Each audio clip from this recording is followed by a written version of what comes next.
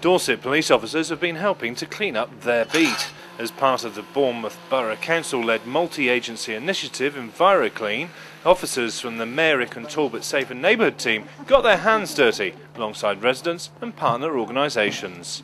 Well, we'd like to just let the community know that we care about the area that they live in. It matters to us, so hopefully, put a bit more pride into them and, let them be a bit more caring about their own environment. With a single day of work, it's hoped that the residents of Grafton Close will be proud of their area and help keep it that way.